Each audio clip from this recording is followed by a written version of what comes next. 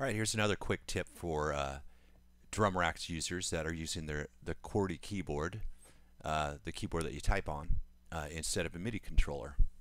Obviously with your keyboard, you normally don't have access to all the notes or all the samples that you want directly.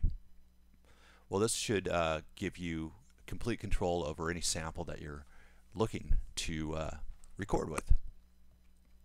And that is just simply the Z and the X button will drop the sample down an octave or up an octave. So if you come over here and look in this area, you'll see when I hit the sample, it shows me which cell is playing with a little yellow light. And as I hit the X to go up an octave,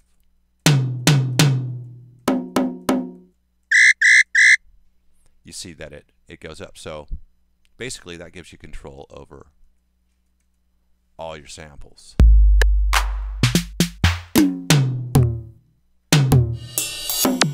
And all the way up.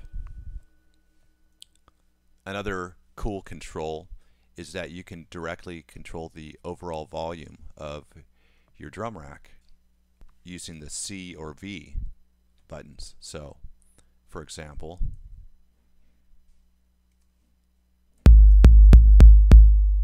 I'm hitting the C and it'll bring it down little increments, or the V brings it up.